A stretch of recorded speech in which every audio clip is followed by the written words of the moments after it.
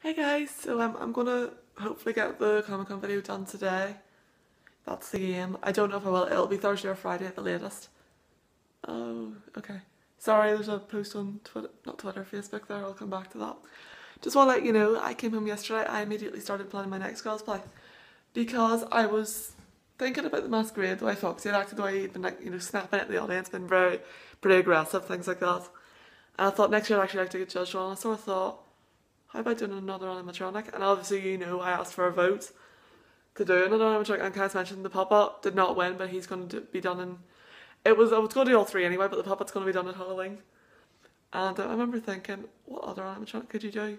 And then I thought, yes, I know the majority vote was for Bonnie, but Bonnie is very popular. So I thought, I don't know. And I thought, there's one you could do. And there's a good bit of acting you could do, and it involves a certain spring lock suit. I don't even know why I'm giving you clues. Basically, I got the idea to do Springtrap. So I thought, I know Bonnie's popular, I know loads of people wanted Bonnie, and I apologise that I may not be doing them. But the reason being is because, well, essentially Springtrap is Spring Bonnie, for a start. And I think he'd be just cooler, he'd be quite good to make. And for a start, he has 5 fingers, whereas Bonnie has 4. And I think it'd be quite difficult to make gloves for Bonnie. That's just one example. But yeah, so essentially I'm still making Bonnie, but it's just a different version of Bonnie. But I sort of thought in the masquerade I could do it where like he's sitting on the ground like slouched over. It'd be like sitting like, obviously can't do it because the camera's view is limited. But like when he does that and then he maybe starts twitching. Like when the spring locks snap.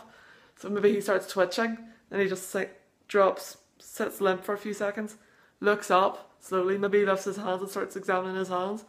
So he's sort of like, it's sort of like almost like the way it is, like, I'm not getting out of this. And then maybe he starts getting up and starts walking around, he's maybe glaring at the audience or something, I don't know, doing something.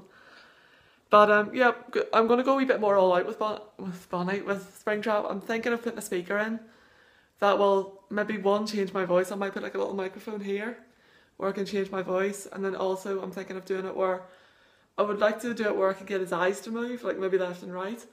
So far that's not really been an option because I haven't worked out how to do it yet.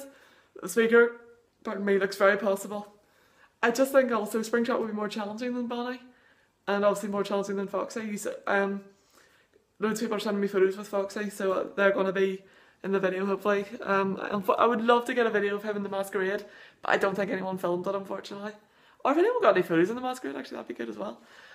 But yeah, so guys, there you are. Springtrap's going to be worked on over the summer. The video will be the same format as Foxy. And then Springtrap will be one of the characters most likely going to Comic Con next year.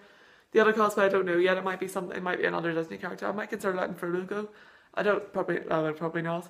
I don't really know yet, but we'll see what happens. So yeah guys, thanks for watching and I'll see you next time. Bye.